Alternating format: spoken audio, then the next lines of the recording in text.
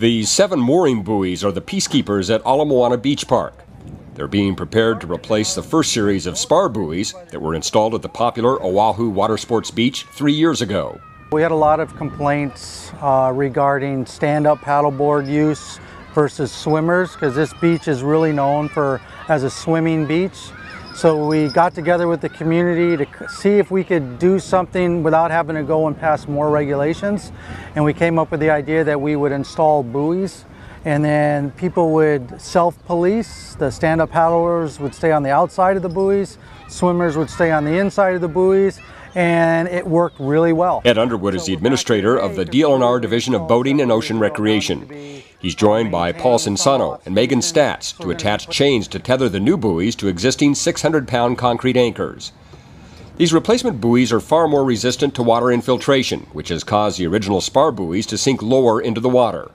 Plus an added benefit. Spar buoys sit higher in the water, but the mooring buoys, people won't be able to actually hang on to them. A lot of the issues that we were having with some of the buoys were that people were hanging on to it and then causing it to get water inside the buoy and kind of give us the problems that we were having.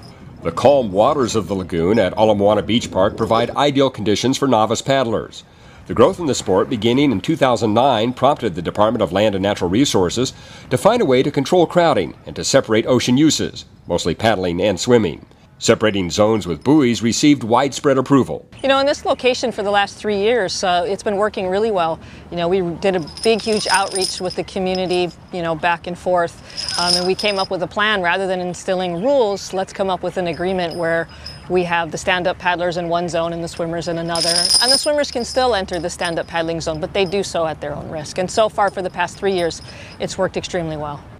The buoys serve as a guide, and the swimming and paddling corridors are not set in rule.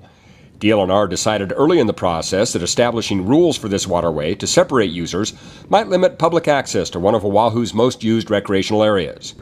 Even as the new replaces the old, the fun continues all around. The existing anchors are in murky water, and it's a tedious process to free the spar buoy and then to attach the mooring buoys. It's worth the effort to avoid potential conflicts and to ensure this area remains open for all to freely use. It really has worked. It's a great concept. We're hoping to use this as a model for other areas in the state, because we really don't want to have to go through rulemaking and passing more regulations every time a new activity comes into the state. It's better that everybody share the resource.